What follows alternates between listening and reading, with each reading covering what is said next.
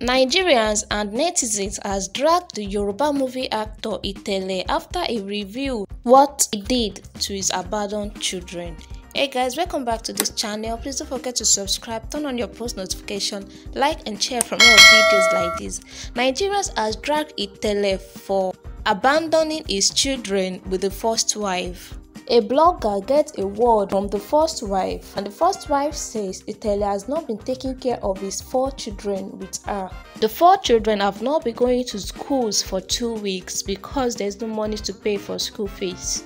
After Nigerians dragged ITELE for this, ITELE said his side of story, saying that he wasn't even sure if he holds 3 out of the 4 children. But yet, he still gives the woman 70,000 naira allowance per month. Nigerians has reacted to ITELE that if he wasn't sure of him having 3 of those children, then he should go for DNA instead of him abandoning those children. It is revealed that ITELE's first wife children don't go to school because of school fees. The second wife children goes to public school, and the third wife is in his house fighting side chicks up and down.